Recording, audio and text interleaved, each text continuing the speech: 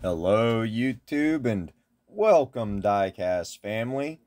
Today let's check out a bunch of Running on Empty from Greenlight.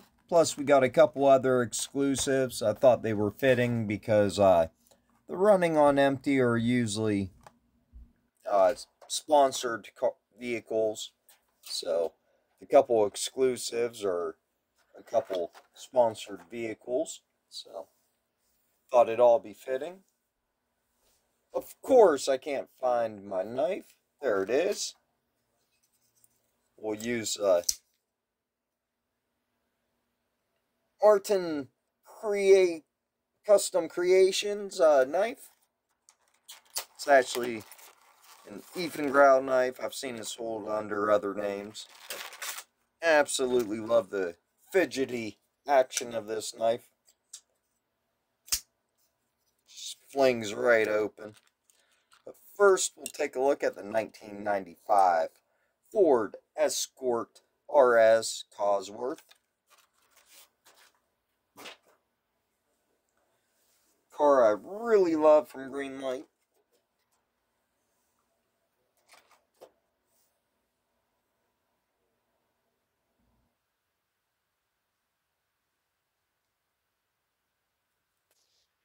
Really awesome car.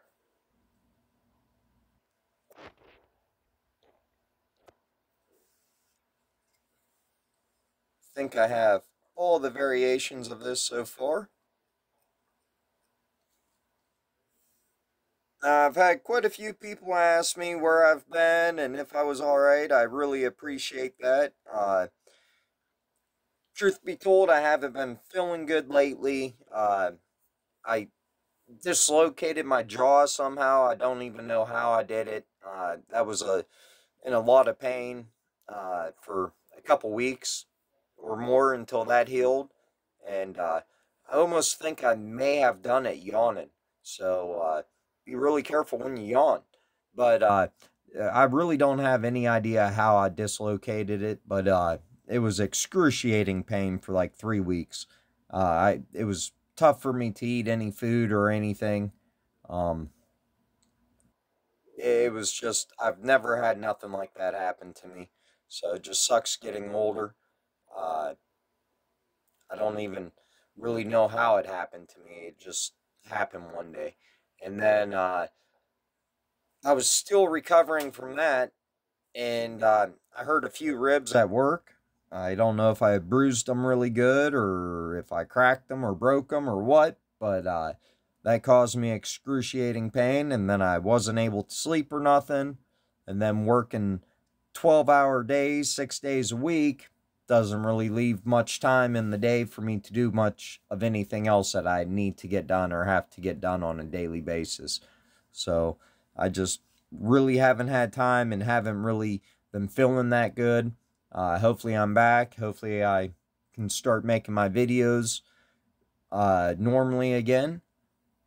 So sorry I haven't posted nothing for a while. Don't worry, I will be posting a lot of stuff. I still buy diecast and have a lot of stuff to show and share with you guys. So my collection is still growing. I haven't opened anything because I've been waiting to make a video. So I do have quite a bit of stuff that has piled up. So make sure you hit the like button and the subscribe button, and that back rim or the tire definitely looks like it has an issue there.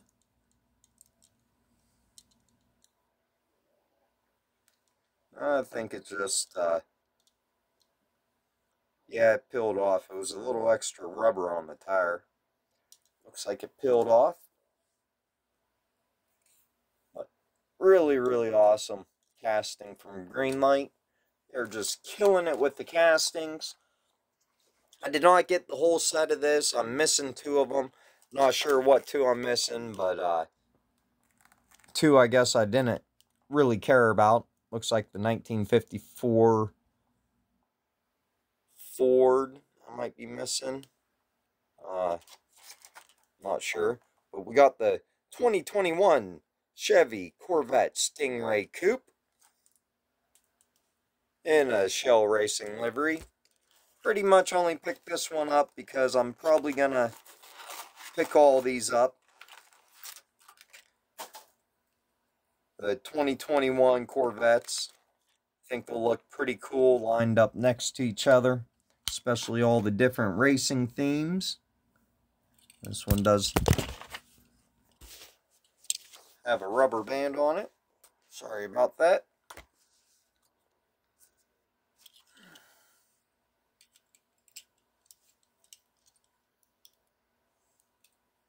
There we go. Got the rubber band off. So this is definitely a casting you're going to want to open. Be wary if you buy anything with rubber bands at a flea market that sit out in the sun. They will definitely be melted and stuck to the paint. Could damage it when you take it off.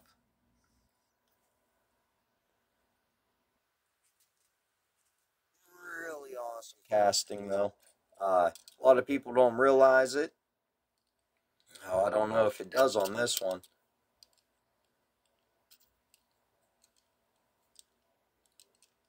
But the motor compartment opens up on this.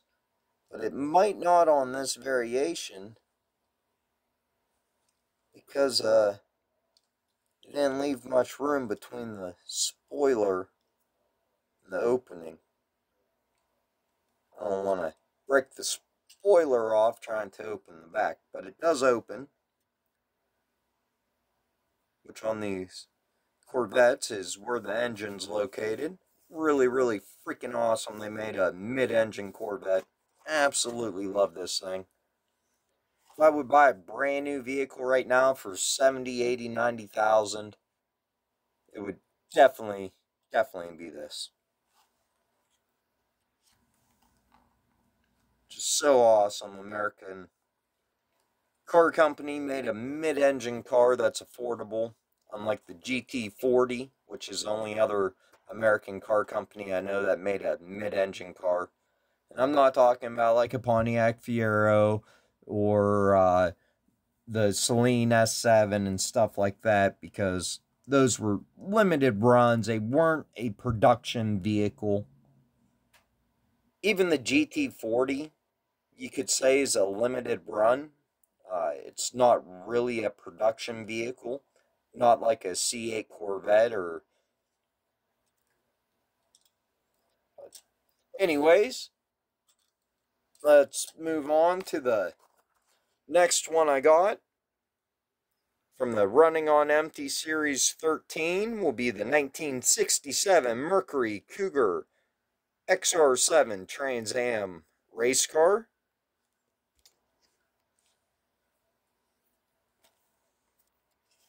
Of course, I picked it up for the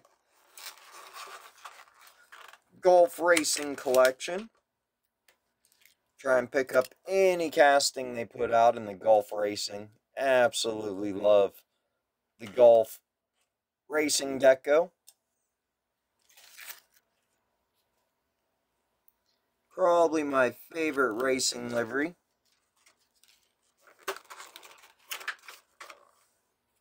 Of course, I do absolutely love the Falcon racing.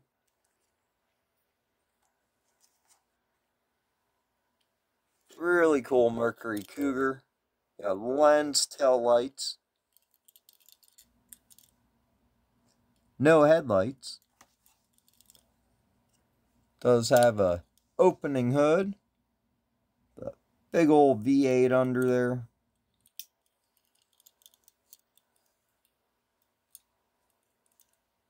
Of course, all green lights. You do get metal base and rubber tires.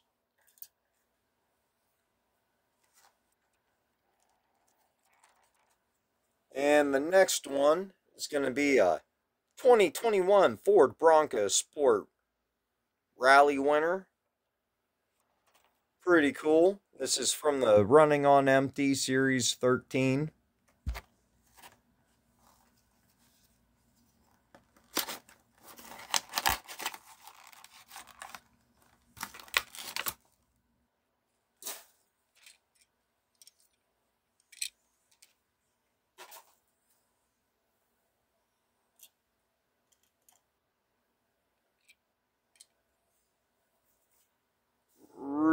freaking awesome.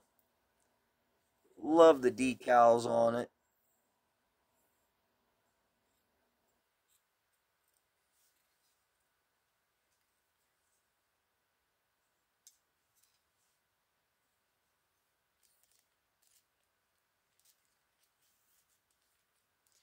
And the next one we have is gonna be Greenlight exclusive, a hobby, a hobby exclusive, I guess. And it's in the golf racing. And it's going to be a 1969 Chevy C30 dually wrecker. Pretty cool. There's also a dirty variation of this I need to pick up.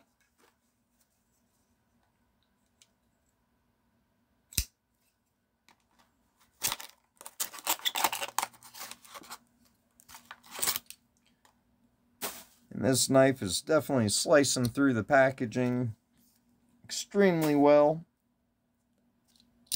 Better than the steak knife I've used for the past 6 years. I'm sure the steak knife's pretty darn dull and could use a good sharpening though. It's opened up probably several thousand die-cast packaging. At least several thousand.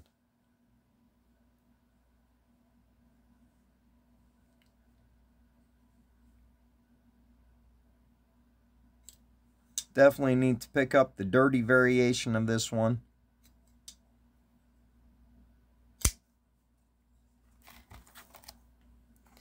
And the next one's going to be a Greenlight Hobby exclusive.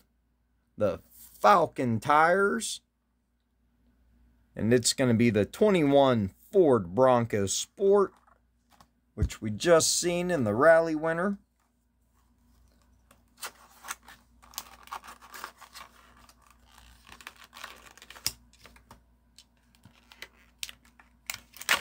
And of course, just like the golf racing livery, I will pick up absolutely anything they put out in the Falcon.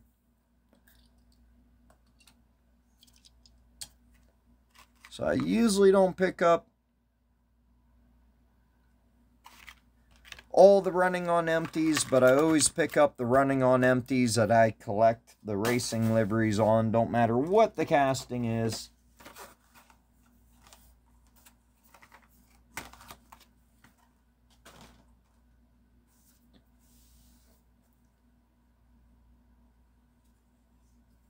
Absolutely love the Falcon racing though.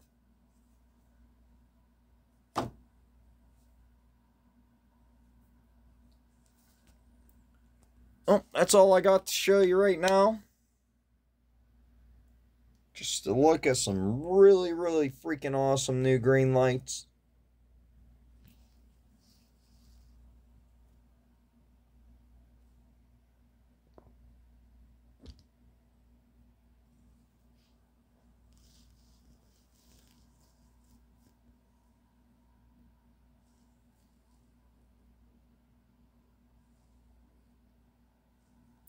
I was wrong about this car. This is a Johnny Lightning. Thanks to one of my viewers for pointing that out. One of my longtime viewers and one of my good friends for pointing this out to me. But this is a Johnny Lightning variation. I did end up picking up another one. So we'll crack this open in another video. So this is an older Johnny Lightning, but very well done. And I'm not 100%, but I'm pretty sure this is the same one I have weathered. So it's 2014. I don't know, man. My phone, that writing is teeny tiny too. 2004. So pretty old. But we'll check that out in another video. Man, Greenlight was killing it back then. Or Johnny Lightning. Greenlight wasn't even invented, I don't think, in 2004. I think they were more 2007, 2008 for some reason. But they had some really awesome Johnny Lightning Dukes of Hazzard cars back then. They did them all too. And they go for crazy money. But we'll compare this in a different video. We'll compare it to the weathered one here. But take a look at both of these Ford Broncos up here together.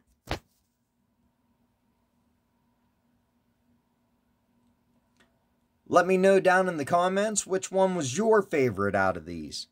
Mine's going to have to be the Falcon one. Then the couple Greenlight. Pretty cool, get a old tow truck. The Golf. But thanks for watching. Have an awesome day.